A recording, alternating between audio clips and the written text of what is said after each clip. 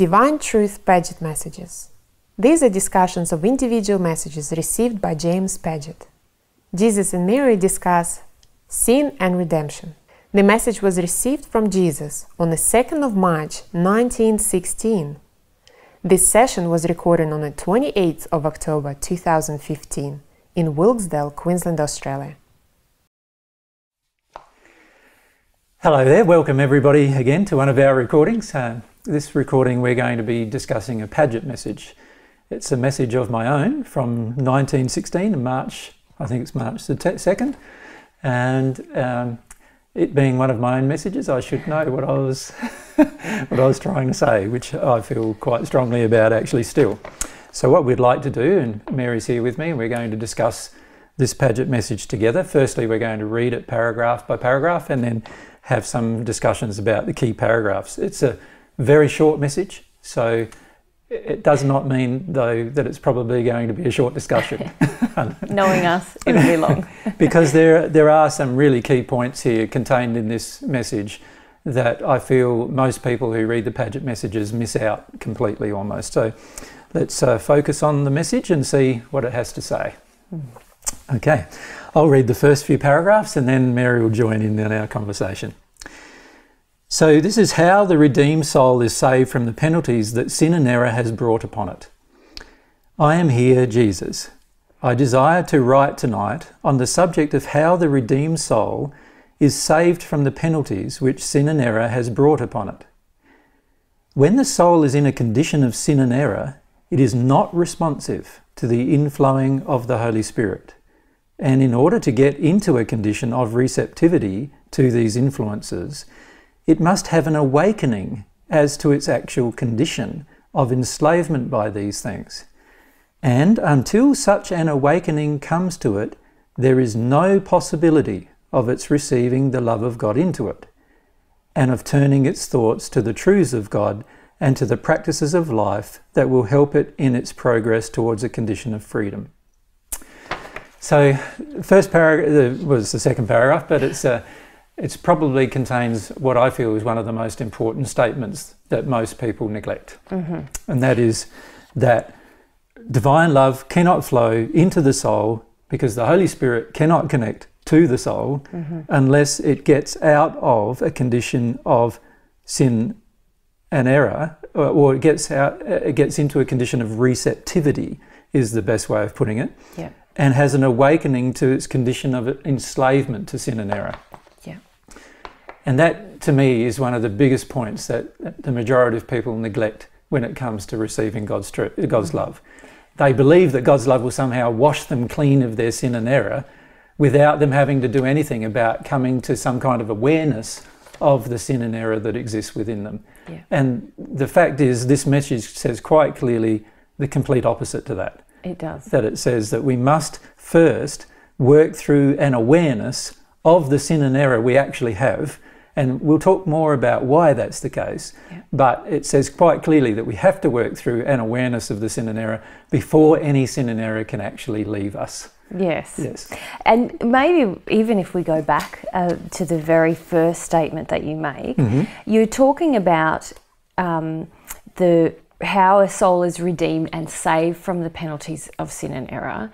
And obviously people who've read the Padgett messages and who are accustomed to divine truth know that there's penalties upon a soul that's in sin and error that can be removed through the reception of divine love.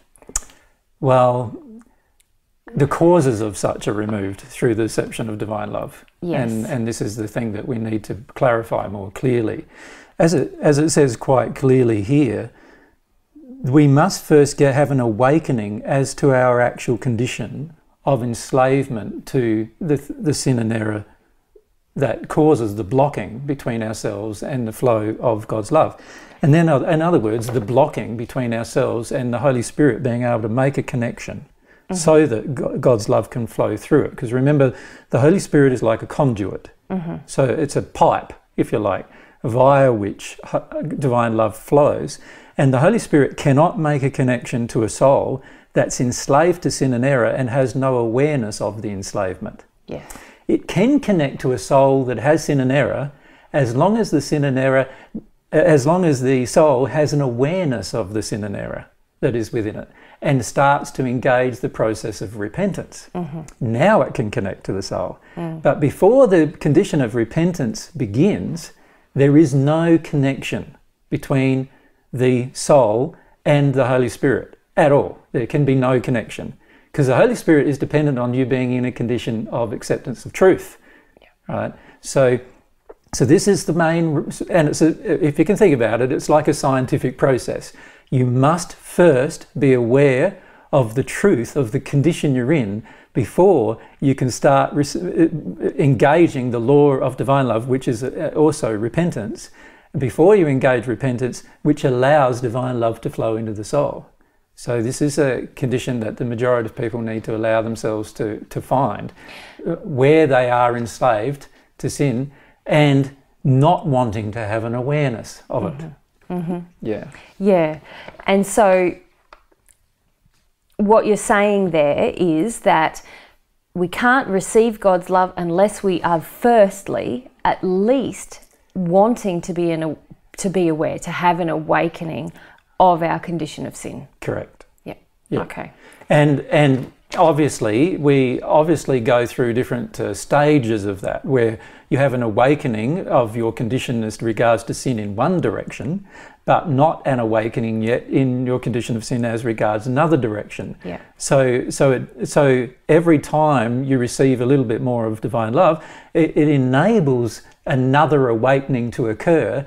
But the very first awakening that has to occur by your own effort. And as this message talks about, through other influences. It does not occur by you first receiving some divine love. Yep. Divine love will not be received until the awakening has occurred. Yeah. Then you have the ability to receive some divine love.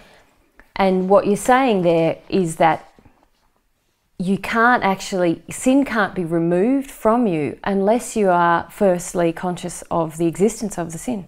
And not only conscious of the existence of the sin generally, because it's one thing to be able to say, I'm a sinner, aren't I terrible? Let's let's connect to God and hope that God's love will wash me free of these sins. That's not how it works.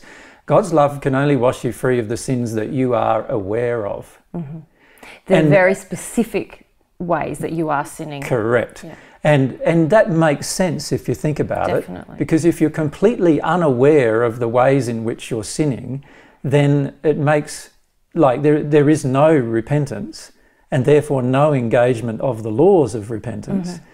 There is also no ability to be forgiven, because you're not even asking for forgiveness on the areas where you've sinned, because you don't believe you've sinned in the first place. That's right. So it's quite clear that if you're going to receive God's forgiveness, which is a part of the process of the flow of divine love into the soul, that you are going to have to develop an awareness of your sin first. And an awareness of your sin includes quite a number of things. It includes not only what the sin is and why it's a sin, but also what damage it's done, not only to yourself, but also to other people's lives. And becoming aware of that is a part of and a very necessary part before you can connect to the Holy Spirit, because the Holy Spirit's connection with your soul is only able to occur when you're in a condition of truth, where you acknowledge at least the truth that you've sinned in this particular area with these particular people and it's caused this particular damage. And now that you're in this awareness, you would most probably, if you were sincere, feel a contrite heart, a spirit of repentance. And this contrite heart or spirit of repentance develops a longing within the soul to be forgiven by God, and the longing within your soul allows for the love to flow through the conduit, the Holy Spirit, which is now connected to you because you're in a condition of truth. Yeah. So it's quite an easy process to understand if you understand it clearly. But if you start to tell yourself that all you have to do is ask for God's love to come and it should come, and that all of your sins will be washed away without you having any awareness, no, that is definitely not true, which is exactly what this message is talking about and saying, that it's not true. And to me, it makes complete logical sense. Of course. Like, if God loves us as a parent, as he does, He wants us to know ourselves completely, to understand our will, this gift that He's given us, to understand the power of our will to create joy or pain or suffering, and also to embrace that will to want to love. Yes. So all of His laws are designed to do that. And so why would He go forgiving and removing causes that we haven't yet discovered ourselves? We haven't yet gone through this process of self-awareness, self-knowledge, and embraced our will to desire love. Without us doing that, it makes no sense to me that God would take away those things, because God actually wants us to learn those very important, beautiful lessons. Yeah. There's another reason too, and that is that the sin is not God's creation. It is our creation. Yeah. Now God, if He honours the gift of free will that He gave us, cannot remove from us something that we continue to wish to create. We have to desire to stop creating it before He can remove the cause of the sin. So we need to enter a state where we wish to stop creating it, and we wish to use our will in such a regard that we want the sin to be removed. If we're in a place where we're continuing to create sin over and over again, we obviously don't wish to stop it. And if we don't wish to stop it, that's the use of our will. Now, God can't overcome and will never overcome the use of our will. Yeah. His laws are very much governed by this gift that He's given us. So most of His laws with regard to the interaction with the human soul, all of them honour the gift of free will that He's given us. Yeah. And so this means that if we're using our will to sin, and we're using our will to not be aware of what the sin is and what we're creating, and we're using our will to deny that it's actually happening, then God can't do anything more than watch us do all of that and have some external influences upon us. Yeah. People or spirits that He tries to, All the laws themselves. Oh, the laws themselves trying to help us get to a condition of awareness. Yeah. But the Holy Spirit itself and divine love itself will not create our awareness. We have to become aware using our will through a process that is self-responsible. Yeah. And this is where it's not a passive relationship with God. To have a relationship with God, it's a two-party thing. There's God and you are wanting to embrace your will, your desires to love, all of these things, and then God can connect to us. Yes. But this is so important what you said, and I just want to repeat it again, that God wants to honour this gift of free will. Well, not only does He want to honour it, He will not break it. Yes. He will never break it. Yes. And so if someone's there praying, look, I want to change, if the will is actually... And it has to be a soul-based will, not an intellectual one. We'll get to that in the next paragraph, won't we? But we've already talked about that in previous Padgett messages, how the mind is different to the soul, and the appetites and desires and the emotions relating to the soul completely different to the mind. So we can think we have a desire to receive God's love, but while we're ignoring and not having a desire to work through our sin, to actually see our enslavement to sin, then we can't receive God's love. So we're just fooling ourselves under those circumstances. Yeah. But when it comes to this very specific issue of sin, then we must be aware of it and desire in that soul-based way to stop the sin. Yes. And then we can use our willpower, if you like, to stop sinning.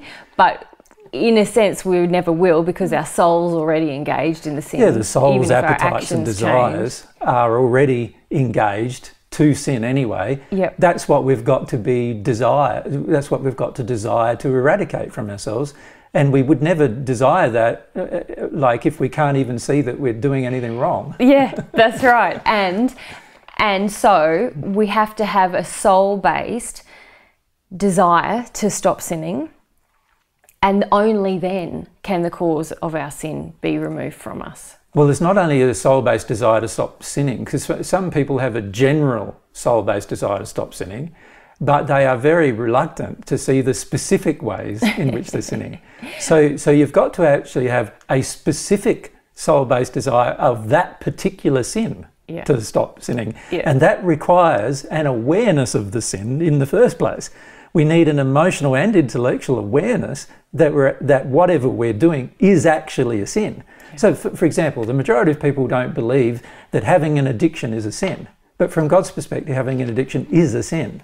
Whether it's emotional or physical, it's a sin. Yeah. It's missing the mark of the perfection of God's love, therefore a sin. It's out of harmony with God's laws, therefore it's a sin.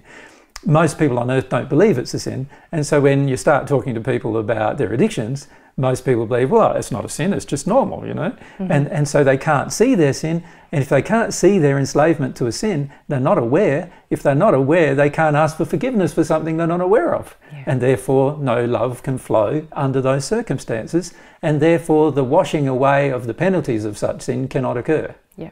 It's just a simple matter of awareness is required that you're actually sinning. And then once you're aware and you can actually feel that you want to stop it, mm-hmm. and it's an actual feeling, not a thought, now they can engage the process of asking for God's forgiveness, and divine love flows through the connection with the Holy Spirit, because now the person's aware of the truthful condition that they're in, and now the causes of the sin can be removed from the soul by God's love. Mm-hmm. But it won't happen until then. Yeah. Yeah. Yeah. And I like the terminology you use in this message of the awakening to Yes. the actual condition. Because sometimes it does feel like that, doesn't it? That we might have a lot of intellectual knowledge, but that moment when we emotionally get, oh, this is what I'm doing, it's like... And it's bad. And it's, yes, and it's bad. Yes. It's evil, or it's causing a lot of damage, it hurts someone. People, it hurts me. You know, we see that it's bad. That's the awareness that's required, because before you have that awareness, you will not ask for forgiveness. Yeah. You will not. And before you have that awareness, you will not be repentant. And you're saying the Holy Spirit's got Buckley's chance of connecting with you. Yes. You know, it just can't happen. No. There's no connection possible with the pipe because there's no awakening. Because God can't force the connection. You've got to allow the connection. You've got to generate the allowance of the connection.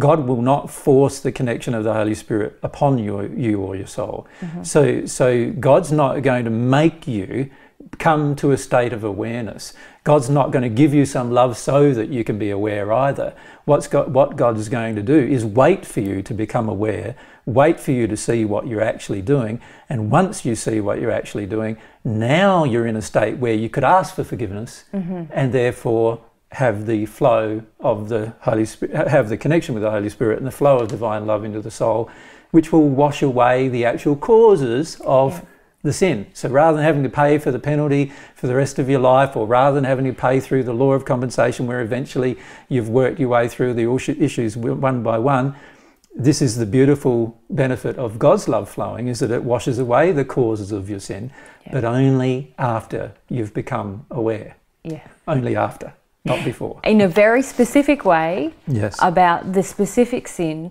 and that it is a sin, yes. and you feel the feeling that this is what I'm doing, this is a sin, and I would like to remove it. And it's wrong, and you feel not just a thought, but a feeling, a passionate feeling that, wow, this is really bad, and wow, mm-hmm. I would really like to not be in this condition, and you know, and desire the forgiveness that God's offering through the flow of God's love. Yeah. And you truly desire it. Now your soul, that's the prayer. Mm-hmm. And now your soul is open to the inflowing of divine love. And I see a lot of people who have no idea. They read the Padgett messages over and over and over again, but they have no idea why God's love is not flowing into their soul to the point where they can become at one with God. And this is the reason, because they refuse to become aware of their sin. Yeah. They refuse to see what they're doing wrong. Mm-hmm. And when they refuse to see what they're doing wrong, God's love is not going to open you up by flowing a bit into you first.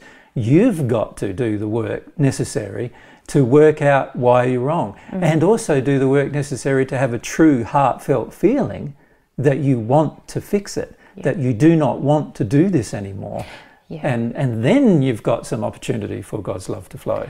Because a lot of us, even after we have some intellectual and maybe even starting to have an emotional awareness of our sin, a lot of us still have the heartfelt feeling, but I need to hold on to it. I need to keep doing. I'm afraid to let go of this. This is what makes me feel good. Or a lot of error-based false beliefs that actually has to shift within us. Yes. We have to start through the use of our will. Through the use of our will to become sensitive to the pain actually of the sin, rather than having this false idea that it's a benefit to us. Yes. And to feel that emotionally. Yes. And only then, you're saying, yes, we can actually connect to the Holy Spirit and receive divine love. Yes, and only then are we actually being really sincere, actually. Yeah. You know, there is no sincerity before that time.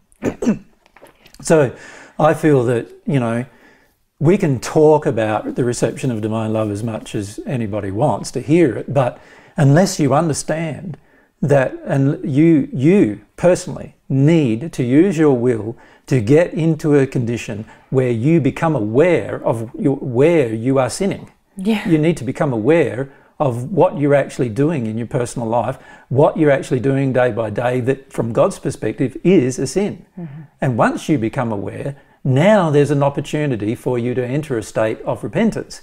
Yeah. And once you sincerely enter that state of repentance and ask for God's forgiveness, now divine love can flow into your soul. It's quite simple. Yeah. But unless you become aware, you are not going to know you're sinning. Mm-hmm. You're not going to understand where you've sinned. You don't think that there's a problem, and so you're not going to ask for forgiveness. Yeah. And therefore, God's love will not flow. Yeah. It's quite simple. It's easy. And it's almost like an equation. Well, it is a scientific fact. This is the beautiful thing about all of God's laws. They all are mathematically certain. God's love will flow into your soul if you do what the maths tells you to do. And the maths, in this case, the science of the whole process is you must first develop an awareness of your sin. Yeah. That's the first part of the equation, isn't it? And that's where we see the majority of people we talk to have huge amounts of problems. You know, it takes years and years and sometimes decades and decades before they become aware that they've even had one sin, let alone many, and let alone thousands, you know, which is the case for the average person on earth. And if it takes us 10 years to recognise one sin, and we're that resistive to seeing the truth of what we actually do, then it's highly likely that divine love is only going to flow in little tiny dribbles for a long time to come into our soul. And we're far better off developing a strong desire for personal truth and becoming personally aware of every sin we commit, rather than just making the assumption that we're relatively perfect, but for some reason we're not receiving God's love. I don't understand why. It's a scientific fact that if you enter this state of complete awareness of your sin, including the desire to be sorry for or repentant for your sin, and you ask for God's forgiveness, divine love will definitely flow. But it has to be a sincere, soul-based, heartfelt aspiration from your soul. It cannot be just an intellectual thought. You can't just go, oh, now that I know the science of it all, what I'll do is I'll just have a thought and it should all work. No, it doesn't work like that at all. As we talked about in the previous message, the mind has nothing to do with this process. You have to enter that state in your soul. And if you think about the bulk, or just about everything that we talk about, apart from things like faith and God's attributes and qualities, everything we do personally is to try and attempt people to start to engage this very process that we're talking about, isn't it? It is. To have an awakening to their actual soul condition as it is right now, and to grow the desire to actually feel that as sin, feel the pain of it, remove that sin, so that they can then enter this relationship with God, and then, you know, we can wave them farewell because they're on their way. And once they understand that if divine love stops flowing, then it's directly caused by their resistance to see another sin. And once they understand that, they'll go looking for that other sin that they're committing that they don't want to become aware of. And once they understand that process, then it's highly likely they'll continue that process for as long as it takes until they're at one with God. And this is why a lot of people feel that we're very direct, and most people would call us blunt or even brutal sometimes with truth. But the reality is, unless you have a developed awareness, divine love cannot flow into your soul. So So what we're trying to help each person do, and this is what we're trying to do with all of you out there, we're trying to help you become aware of the personal truth of where you've sinned. And while it feels terrible when you hear about it, unless you become aware, you are not going to receive God's love. You're not going to go through the process of feeling sorry as a feeling. You're not going to go through the process of even asking God for forgiveness because you don't think you've done anything wrong. Yeah. And that's the problem. And you said it feels terrible, but from my own experience, yes, initially, while you work through issues about facade, it does feel fairly confronting and often painful. But over time, when you begin to grow this will to actually engage the process for yourself, personal truth, blunt as it, I want it even more blunt. Can you be more specific? If you can see something, I want to know, because it is actually a gift. You don't have to do all the soul searching on your own. If someone can help you to become aware, that's a wonderful thing. Yes, but the reality also is that unless you have a seeking heart for truth, no matter how much somebody talks to you, you will not allow the awareness to develop. Yeah. So that's why I said in the first century, you must seek first. So and a person who keeps on knocking, keeps on asking, is the person that gets the door open. Yeah. And what I notice that most people do on earth is they ask once, and then when they hear something they don't want to hear, they go, oh, that's a heap of crap, I'm not believing all that. And they go off in their merry way sinning, continuing to sin, and then wondering why God's love isn't flowing to them when they ask for it. Yeah. Well, you're sinning and you're not wanting to be aware. Of course God's love can't flow. You need to develop awareness first. This is a very, very basic principle that I wish that every single person who've ever heard divine truth understood. Yeah. The reality is we see many people who have heard divine truth, they believe they can continue sinning and everything will be all right. Because the reality is most people, when they hear divine truth, don't even believe that they sin very much. They don't. But on earth, man, like everybody on earth has a terrible amount of debt to pay for their sins. And if we were asked to pay for it all using the law of compensation way, it can take many hundreds of years or even thousands of years to pay for the penalties of such sin that we create in a very short lifetime on earth. I find it sort of mystifying how people can feel that they don't have very much sin. If you look to the world around us, there's so much suffering. Yeah, but that's all somebody else's sin. You know what it's like? I do. Like somebody asks me a question about their personal situation. I tell them very clearly what I notice in their personal situation. They completely ignore it and tell me that I'm wrong. And then when somebody asks me about somebody else's personal situation, I tell them about that person's situation and they agree completely. Yeah. Why is that? Because the average person on this planet does not want to become aware of their own sin. It's quite simple. Yeah. They don't want to be. And that's why very little of God's love actually flows onto the earth at this particular point in time. Yeah. All right. Well, let's get on with the message because it's important. You want to read the next paragraph? Sure. I would not have mankind believe that any soul is compelled to stay in this condition of slavery to sin until the Holy Spirit comes to it with the Father's... Oh, I just need to reread the sentence, sorry. You want me to read it? Yeah, go ahead. I would not have mankind believe that any soul is compelled to stay in this condition of slavery to sin until the Holy Spirit comes to it with the Father's love to bestow it in all abundance. For the mission of the Holy Spirit is not to awaken man's soul to a realization of sin and death, but merely to bring to that soul this love when the soul, is ready to receive it. I've got to laugh because, honey, in both centuries, you love long sentences. Yes, I know. It's a bad habit I'm probably in. Okay, this is a really important part of the message, isn't it? It is. Firstly, let's look at the mission of the Holy Spirit. The Holy Spirit, remember, is the conduit via which love, God's love, flows. You could think of it as an energy conduit, and God's love is the emotion that flows through it. So this Holy Spirit cannot connect to the human soul without the human soul getting into at least a state of truth of a kind. And that requires at least seeing the truth about its sin.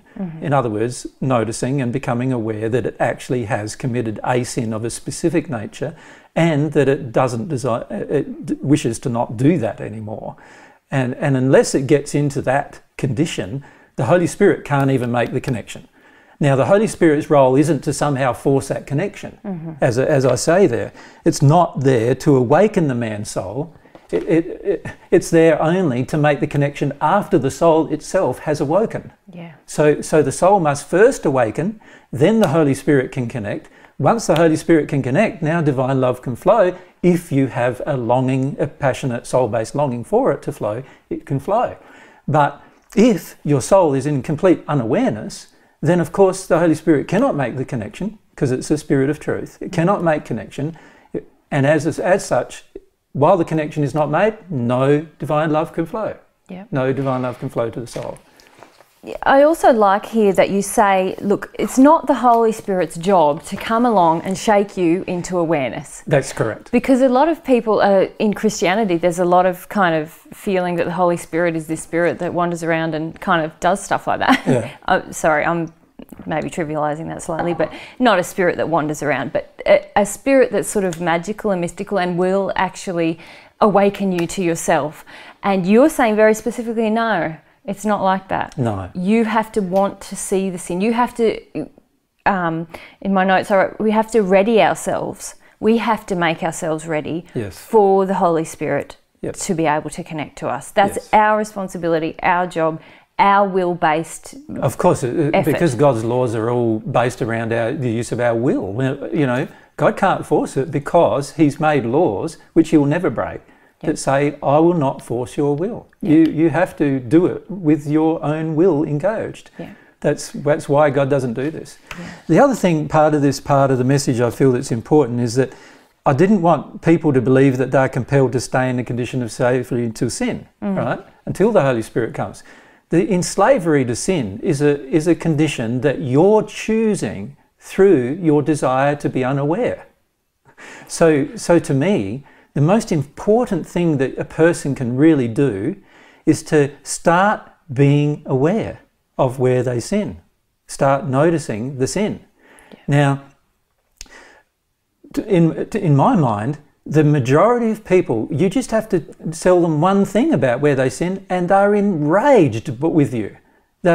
Now, I feel a lot of times I'm doing somebody a favour and instead I get attacked. You know, I remember just recently we met with a group of people and I started talking about the man, how he sexually projects at women all the time and how that's actually a sin.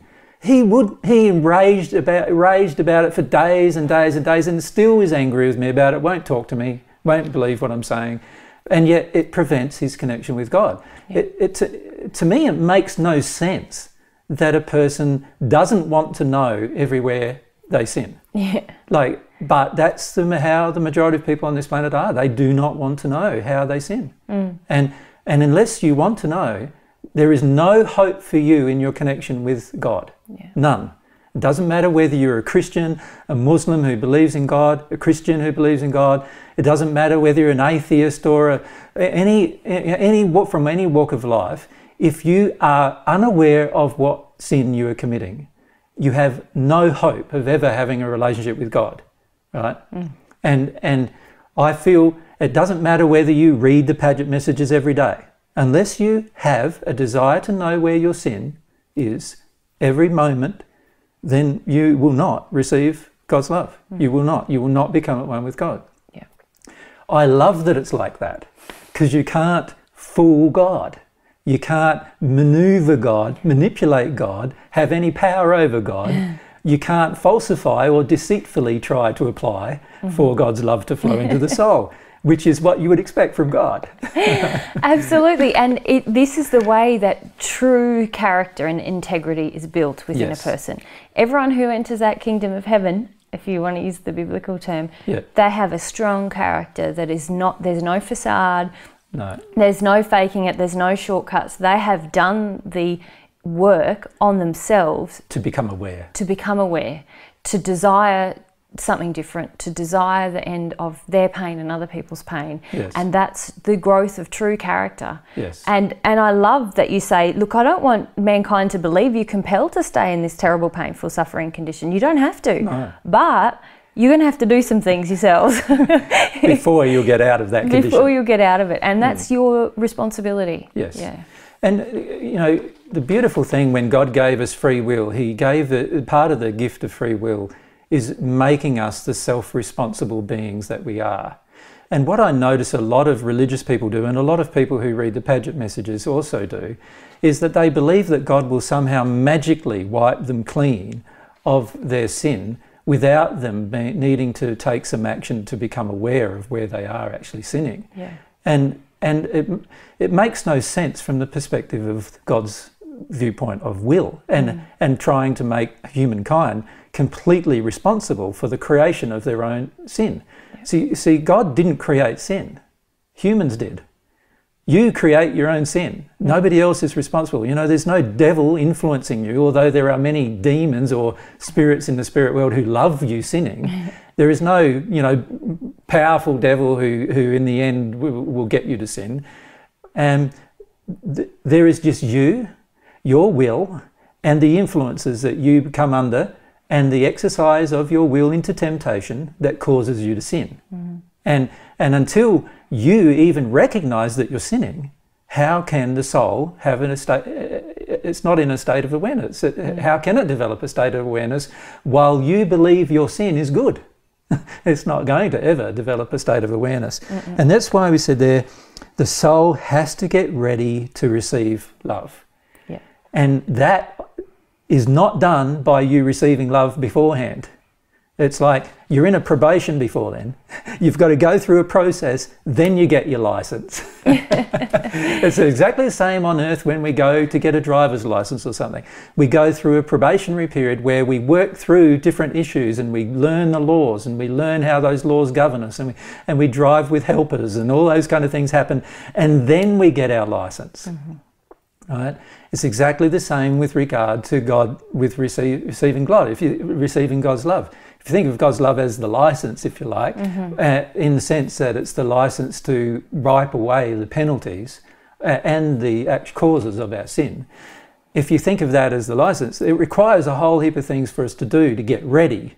And when I say a whole heap of things, it's really only one simple thing, but over and over again with the different sins we commit. Yeah. So the one simple thing is we have to become aware. Yeah. And we have to get to a state where we're sorry for what we do, and we're not going to get into that state until we recognise that we're actually sinning and to see it as a sin. And then we become aware, and then we may ask for forgiveness, and now we get the licence, if you like. We now get the licence to rub away, well, God rubs away the causes of our sin and therefore its effects as well. But honestly, it's not going to happen without us first going through this period of becoming aware.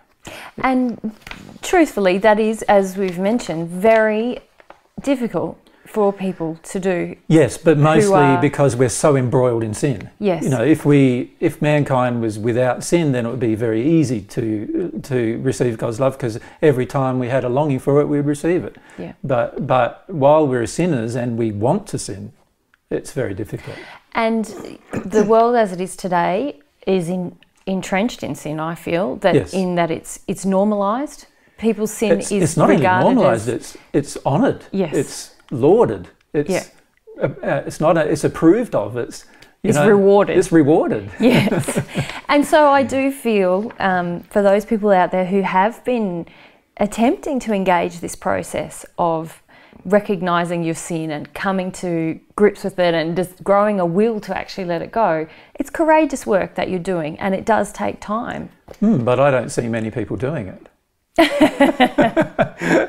I agree with the statement, but even most of the people who have listened to Divine Truth, you look at it. That's true. Over the years we've been teaching it now. For me, it's been like 2000. It's now 11. This is the 11th year I've been teaching it. Over that time, I've observed very, very few people have a desire to know where they sin.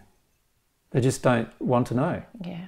And that's why you're not receiving divine love rapidly, because you don't want to know where you sin. If you wanted to know where you sin, you'd have a very good head start already. You'd already have received a lot of love, and you'd already not be sinning very much. Do you know what I mean? Yeah. That's why we don't have many friends, honey.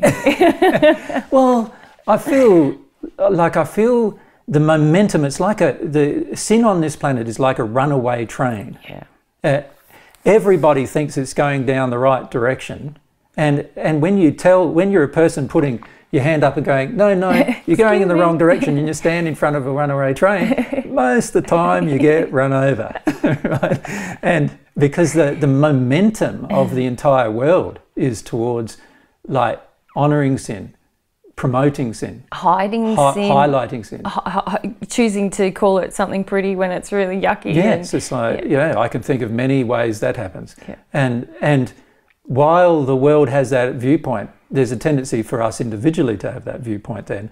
And so when someone comes along like a voice in the wilderness says, hang on a sec, did you notice then when you treated your husband or your wife, that is a sin? And that is the reason why you're not receiving God's love. And they go, that wasn't a sin. She deserved it. Everyone does that. Everyone does that. What are you talking about? You're a bit sensitive. Yeah, a bit too sensitive. And what? You want me to be perfect? Yes, but there's all these argumentations that are created, argumentative ideas and concepts, and even philosophical ideas that are created to avoid the simple fact, and that is you just sinned. And you need to become aware of it before any goodness is going to develop within your soul. Yeah. Quite simple. Yeah. But perhaps we need to read the next paragraph too. Yeah. Do you want to read that one? I'll have a go. The awakening must come from other causes that influence the mind as well as the soul, and cause them to realise that the life man lives is not the correct life or one in accord with the demands of the laws of God, or with the real longings of their own hearts and souls. Yeah, there's quite a lot in that little paragraph, isn't there? Yeah. People say to me frequently that, Padgett messages do not discuss emotions, desires, and all this. So it's totally incorrect, of course. And here's another example. Here we have to have real longing of our heart and our soul, right? We've got to start seeing that there are influences upon our mind as well as upon our soul. Mm-hmm. And the two are very, very different to each other. We've got to start also recognising what those influences are that are trying to influence us for good and also trying to influence us for evil. Yep. And there are plenty influences for evil on this planet. And if you look at the prayer that I gave Padgett, it's exactly the same. It talks about the resisting the temptations of evil. And who are the ones who are evil? Well, it's the people and the spirits who surround us who are constantly motivating us towards evil. The world itself is motivating you towards evil, right? So we need to start seeing that actually the awakening has to come from some kind of external influence to cause us to get out of this idea and concept that we're already perfect or that we're already good enough, and lets us see what's really wrong with us, right? Mm. And who are those people who are going to help us have the awakening? Well, it's certainly not a person who's already heavily engaged in sin. It's only going to be a person who's already worked through a lot of sin and has some kind of awareness about the fact that sin is happening. Now, there's all sorts of external influences, and perhaps we need to discuss some of them. Sure. That cause the awakening of the mind, firstly. And remember, I've talked about this process in many discussions about how the mind has to go through a process and the soul has to go through a process. And the two processes, firstly, probably begin with the mind going through its process. Because we're so intellectually dominant on the earth at the moment. And we also have all this philosophical reasoning backing up our sin. Yeah. We all have all this concepts and ideas that say, I'm not sinning, and here's the reason why I'm not sinning. We've come up with this magical thinking in our mind, that everything is going to be fine when it's not, and quite plainly not. But we've done that because we want to, avoid the feelings associated with sin. Yeah. So what we need to do firstly is go through this mental awareness process that is required to see that we're actually sinning. Now, who's going to start that for us? Well, it's probably not ourselves. And in fact, I find it's almost impossible for it to be yourself. So firstly, it's God's laws. Yeah. The law of attraction, the law of cause and effect, the law of compensation. You being in pain is saying to you, you're sinning. Yeah. Yeah. Right? You're sinning. Where are you sinning? What are you doing that's causing this sin? That's the first thing you need to see. God's laws are structured in such a way as to pull you into an intellectual first process of awareness and then an emotional process of awareness that will eventually affect your soul to recognize your sin. Yeah, yeah. So that's number one. God's laws are constantly trying to help you. Yep. Right. Yeah. Number two. Number two is other people who are in a better condition than you are of love. They will desire to help you to know where you're sinning.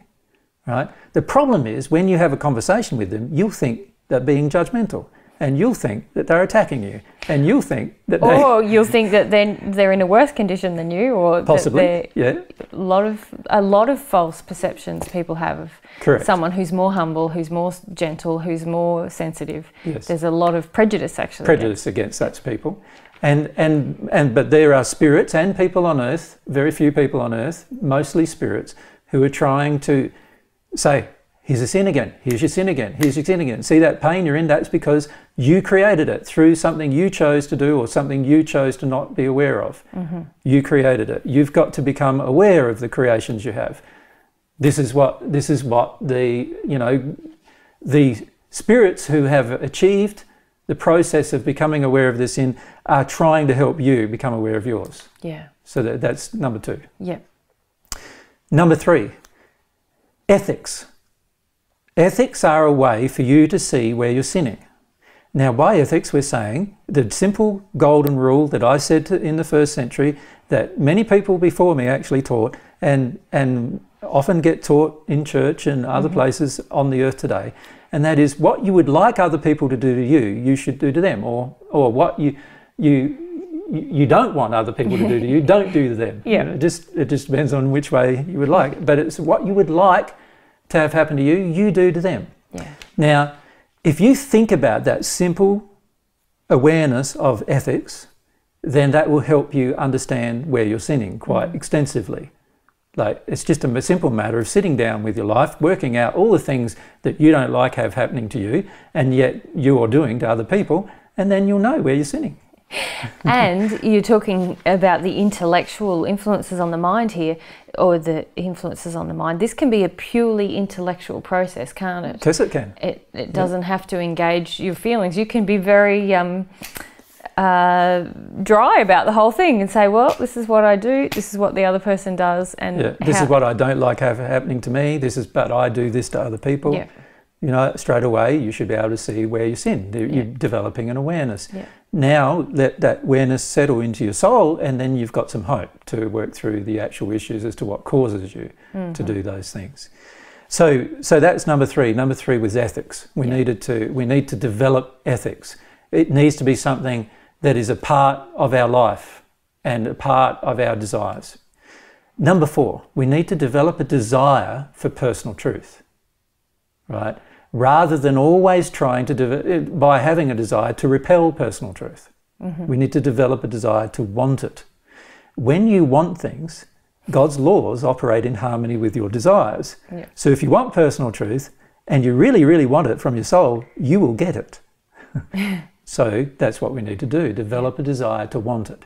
Now, I've noticed that there are some things, even inside of myself, that I don't want personal truth about so much because I'm so worried or afraid. Fear is a major problem here of desiring personal truth, because you get afraid. Yeah. You need to work through your fears so that you're always wanting personal truth.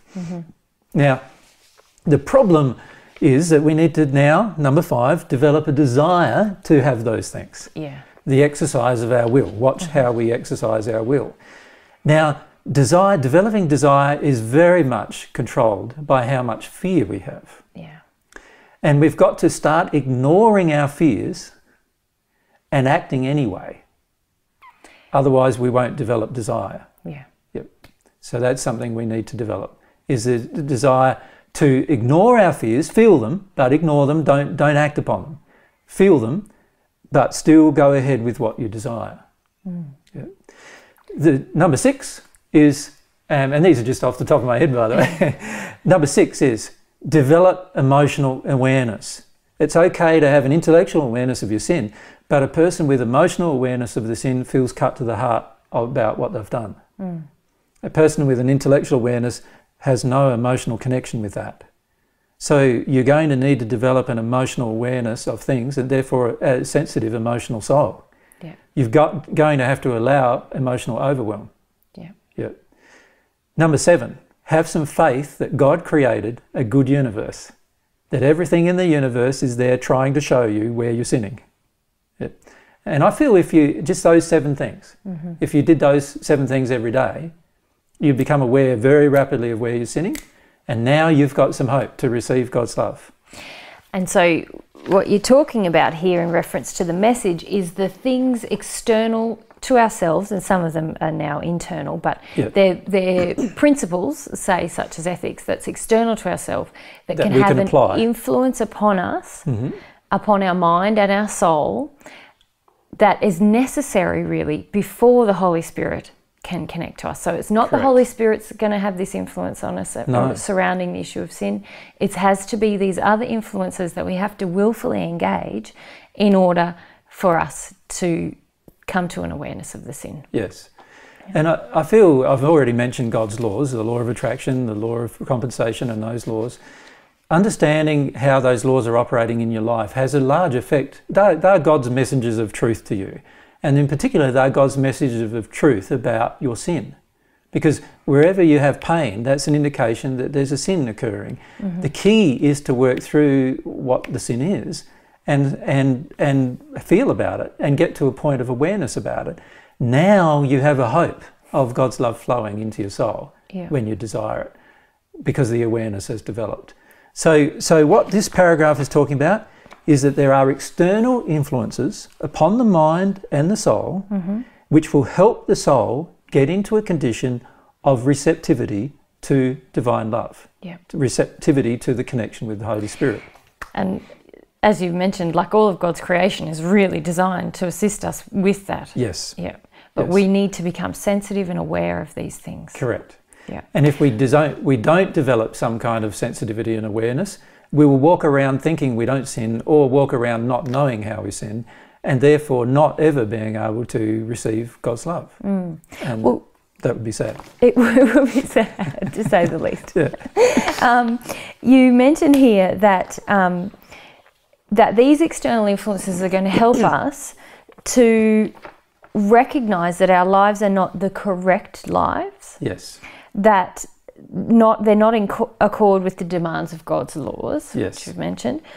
But this last part of the sentence I'd like to ask you about is that it's going to cause us to realise that our lives are not in accord with the real longings of our own hearts and souls. Yes.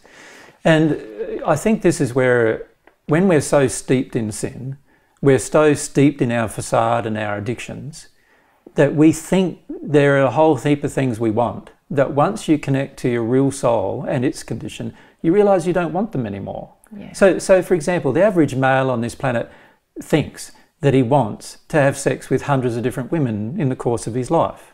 And he actually justifies it through a lot of philosophical reasoning. That's how we were, oh, men are like this, share your seed around, all these other reasonings that go around justifying that position.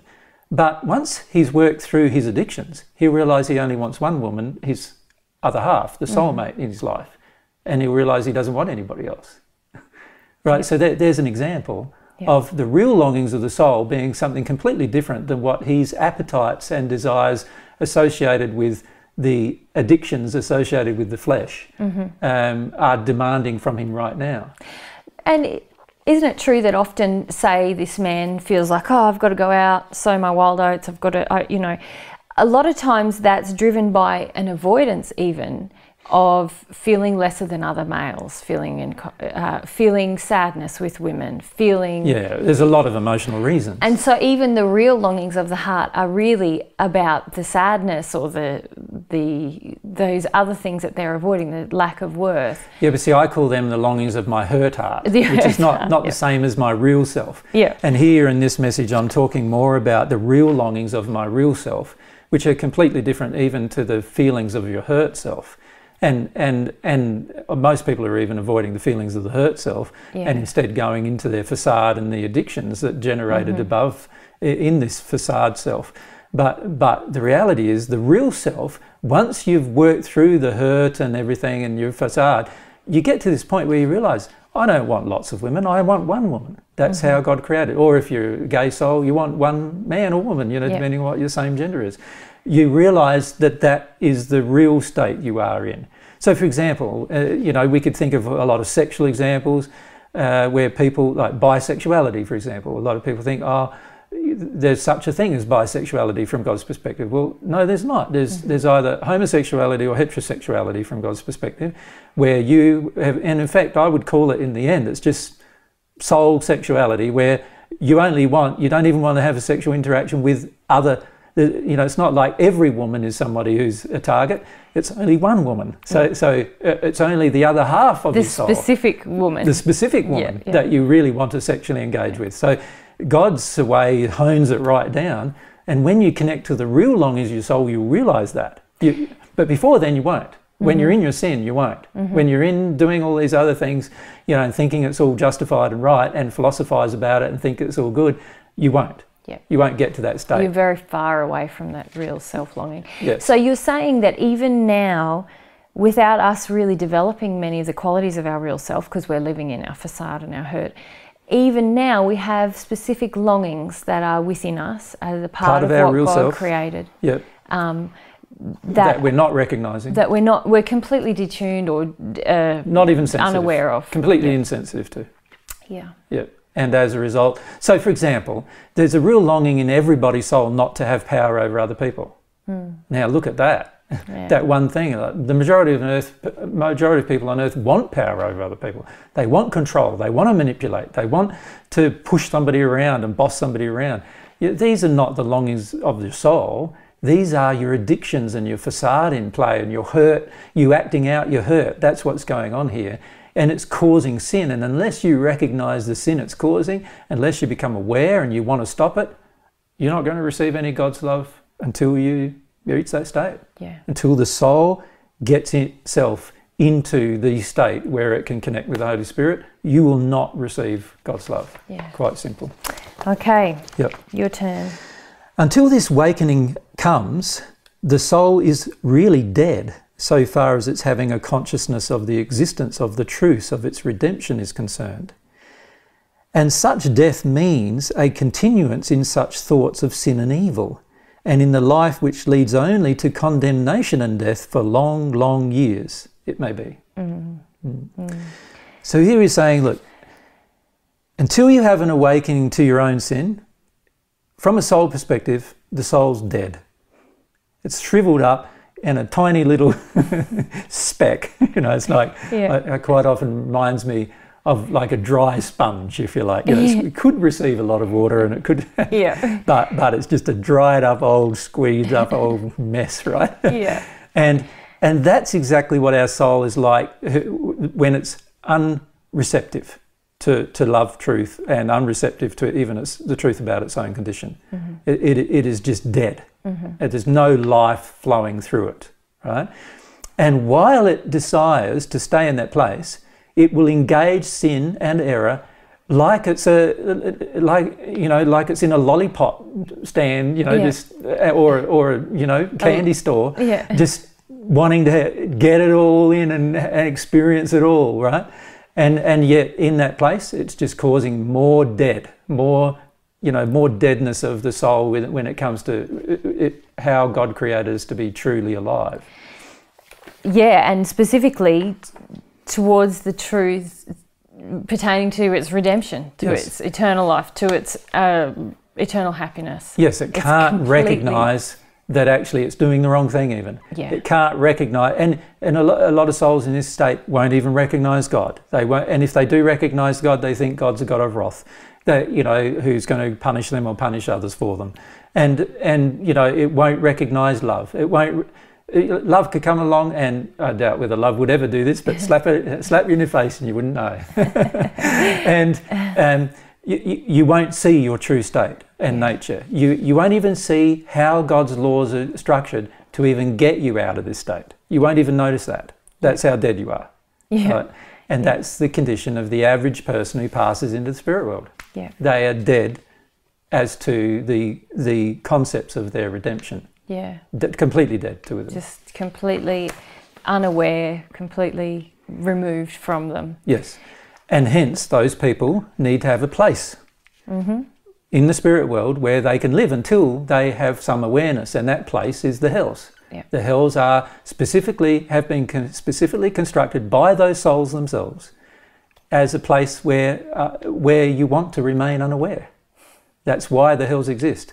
It allows people to stay in states of unawareness. All right. So as soon as we make the choice to be aware, it's highly unlikely we'd arrive in hell as deep as we would have before, because now we've chosen to become aware of our sin. Yeah. That's all we need to do. It's a huge thing, step. isn't it? It's a huge step. Yes. And it can take some years while we're here on earth. Yes, to actually and even in the spirit world can will. take thousands of years before a person becomes aware. If they choose to remain unaware, they will remain unaware. Yeah. And there's nothing anybody else can do about it, because the awareness has to be a part of the exercise of the soul's will. Has to come from within you. The awareness has to develop. Yeah. The desire even for awareness has to develop from within you. Yeah. So very important concept.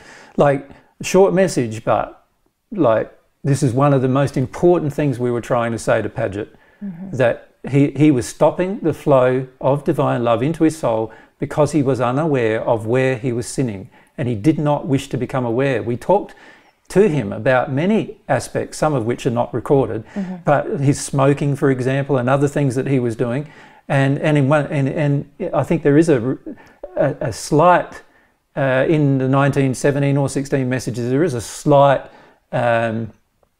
indication that he felt bad about some of the things he was doing, like because he recognised that he'd sinned, right, and he was despondent about his sin, and we refer to that in a message. But the reality was, most of the time he was not even despondent about his sin. Most of the time he was engaging in his sin just the same as everybody else was on earth, and not seeing or becoming aware.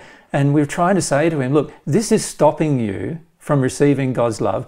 The more you stop yourself from receiving God's love, the less we can say to you, the less truth we can give you, the less we can help you, the less of God's love you're going to receive. And it got to the point in the end where he didn't want to talk to us at all, because every time we spoke to him, we just had another thing to say about his condition.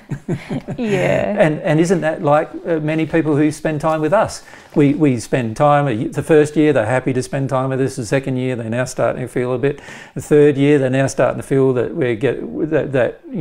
that all they hear is negative things about themselves. By the fourth and fifth year, most of them have gone. Exactly, or they just don't want to have much contact with us. Yes, because they don't want to see where they sin. And their will has been exercised in that direction. That's why they leave. And this is a huge problem on this planet. It's a huge problem for reception of God's love. Unless you want to see where you sin, you can't receive it. And as you say here in the message, that death to the means of redemption, which is essentially what we're saying, it means that you're going to continue in thoughts of sin and evil, and the life is just going to get worse and worse. For as long as you want to stay dead to that idea of redemption and the truth of your real condition. And there is a very big, what I would call resistance on this planet about the concept of redemption, right? Most people don't feel they need redemption, and it's because it requires you to see your condition before you can see what you need to be redeemed from. Most people do not want to see that they need redemption, right? And that's why they are refusing these very scientific principles that I've been teaching for 2,000 years about redemption and how important they are for the happiness of your life on earth and in the spirit world. The life while you live here and after you pass is going to very much be determined by you and whether you desire redemption. And the only times you're going to desire redemption is if you recognise your sin. So it gets back to this same problem. Recognise your sin. Develop a desire to recognise your sin. It's funny, isn't it, how often people don't want to know about their sin at all, and therefore they don't even think they need redeeming. But then you can go through a process of becoming aware of so much sin and feel that you're completely beyond redemption because you've got so much of it. Yes. But God doesn't feel that. No. Yeah. In fact, with God's love, any person, there's been people on this planet who in a very few short years have caused so much devastation that you know, without God's love, they would have remained in the hells for thousands and potentially millions of years. Yeah. But because of God's love, they have been redeemed. Yeah. And there's indications of that in the Padgett messages, like people like Nero and you know, other Caesar and ones like this who developed quite a strong propensity towards sin in their life on earth, and yet spent many years being in complete unawareness of their sin. Yeah. And then eventually they were helped to become aware of their sin. And as soon as they became aware of their sin and understood the law, they engaged the laws, and within a few hundred years, or in both cases less than 100 years, they were at one with God. Yeah. And so, you know, it does not have to be thousands and thousands of years, but unfortunately for the majority of people, there's so much arrogance on this planet, and there's so much desire to avoid and deny, that it's very, very difficult for the average person to even want to become aware of their sin. And I think most people aren't aware of how heavily sin weighs upon us, even if we're justifying it, even if we're rationalising it or minimising it or saying it's really not a sin at all. It actually weighs so heavily on the soul, doesn't it? Yes, it does. And receiving God's love and receiving forgiveness from God about that sin and essentially forgiving yourself for the sin, it's like a freedom that most people have never experienced. Yeah. And I also feel on this planet, sin's like a dirty word now, isn't it? It's like whenever we talk about the concept of sin, you can feel internally most people just close down. They get angry. They get angry, you know, don't raise me, religious things about sin. And, you know, there's so much, there's so much negativity about the concept of sin. All sin is missing the mark of perfection. That's what it is. Or you could say it is also breaking God's laws of love. Yeah. It's the same thing. And what God wants us to do is uphold and stay within the laws of love for happiness to occur. And whenever we sin, we're causing our own unhappiness. Yeah. So every little bit of unhappiness that we're personally experiencing is directly the result of our own sins. Yeah. Right? And we need to see this before we'll progress. But the world is governed to sort of, even the word sin is dirty. Don't even go there. Do you think that's because a lot of people have been shamed through judged and shamed. Judged and shamed in religious contexts, and made to feel that they're unworthy because of sin, and they're sinners, and terrible things that are not what we're referring to, that people associate with it. But in the end, their strong, angry response to the word is about a lack of humility on their part to the past hurt that they're not experiencing. Correct, and their past sin.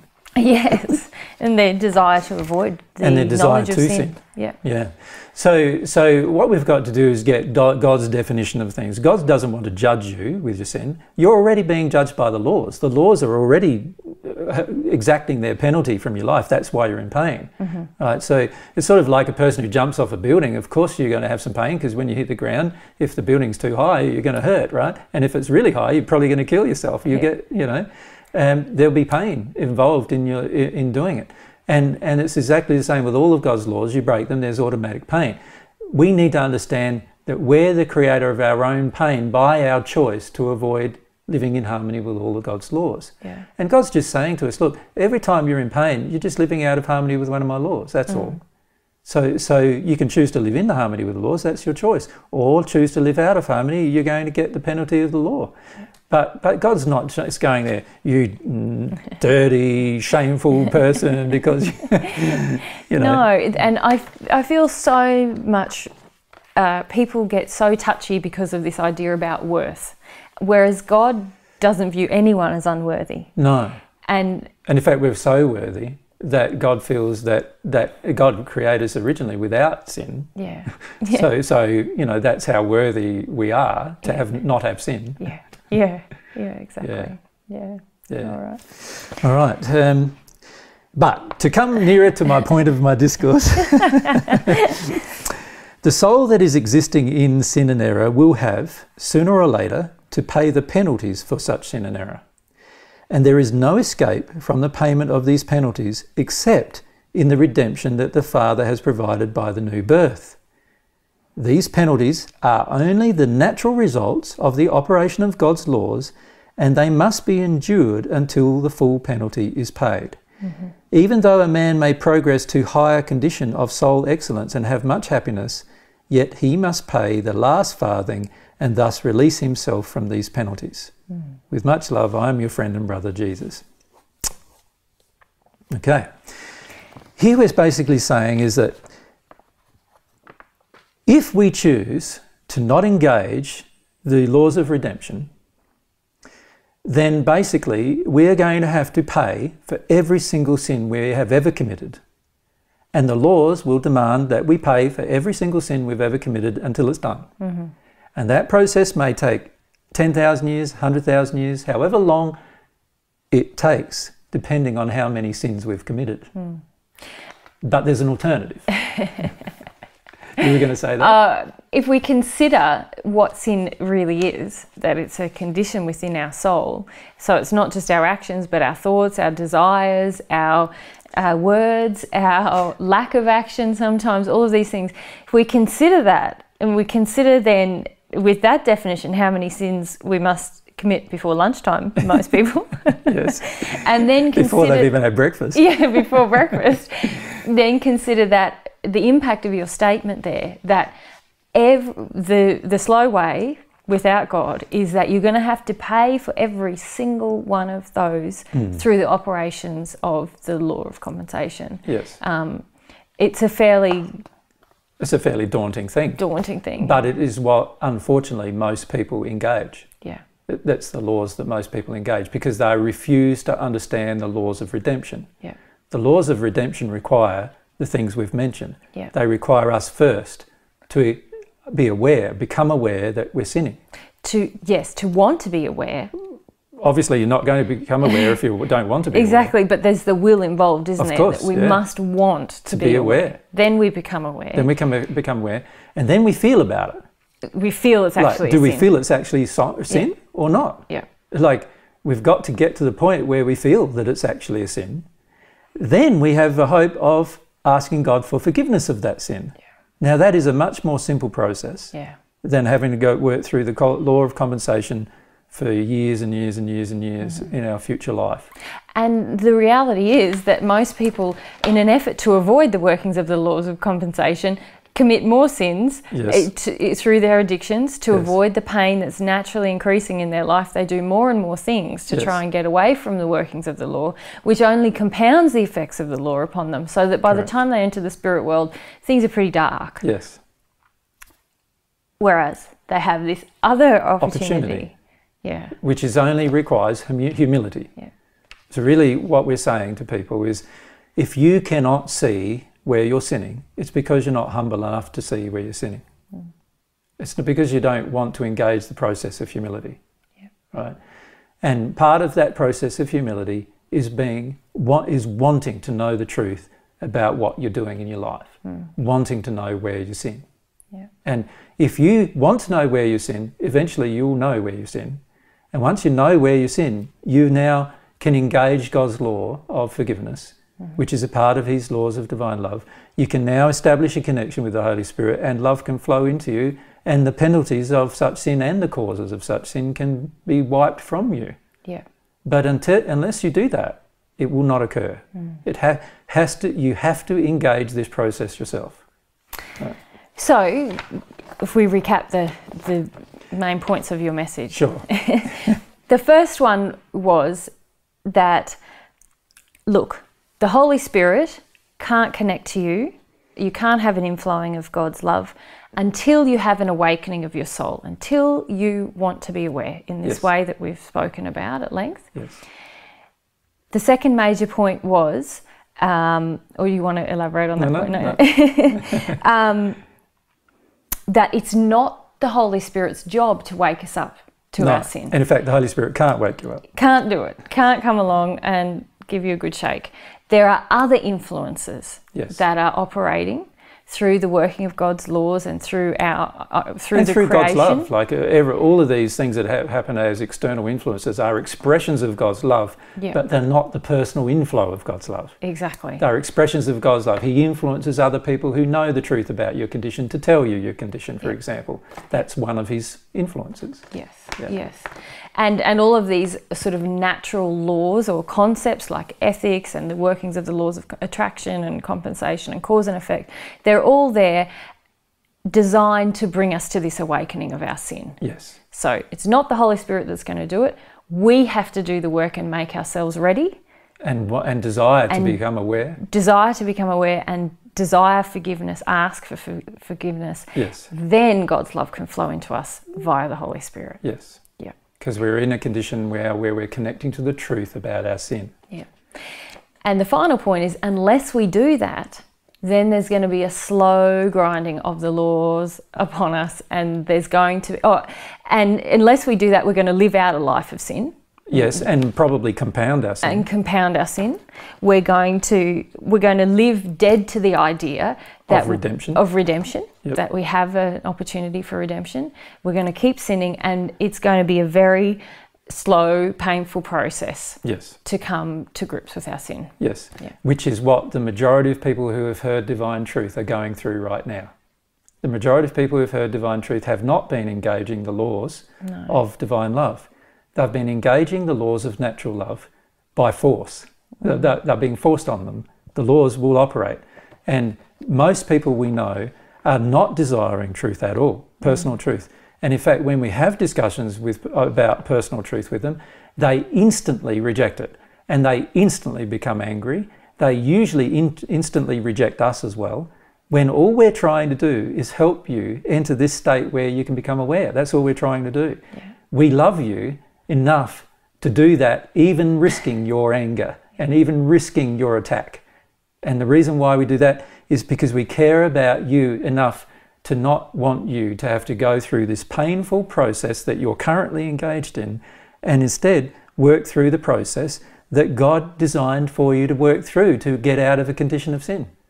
And honestly, I would advise all the people who are listening to start to engage this process of wanting to see where you sin. Desire to know where you sin. Let yourself understand what a sin is.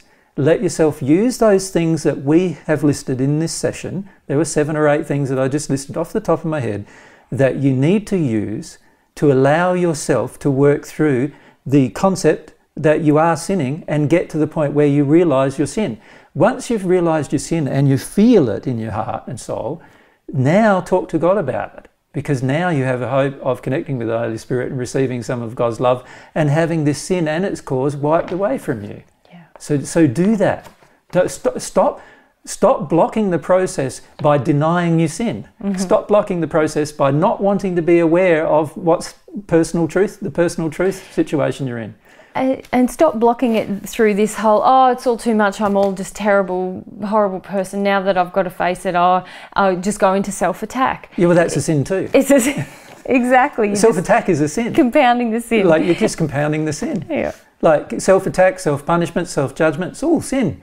Like, at the end of the day, it's all out of harmony with God's love. God doesn't do that to you. You do it to yourself, you're just sinning more. You got more to pay for. Honestly, it is far better for you to know what you do than it is for you to not know. Yeah. And the reason why is because once you know what you do, you then have the chance to choose to see the sin, to feel about it, to talk to God about it. And once you're in that place, now you have a hope of receiving the shortcut way of dealing with your sin, which is this beautiful grace that God's offered you under this one condition, and that is you must first see and have an awakening to your own sin. And not only just an awakening to your sin generally, you need to have a specific awakening to each specific sin in order for this to occur. Yeah. Now that may take you initially a fair bit of time to develop the awareness and the desire and the awareness. But after a while, once you start receiving divine love, all of a sudden there'll be exposed to you other areas where there's sin, right? And it's not that the divine love itself is exposing it, but because you now feel God's love, you will now be able to feel more sensitively the areas in your life where you sin. The contrast between love and what you're actually doing. Correct. But that won't happen at all unless you first go through this process.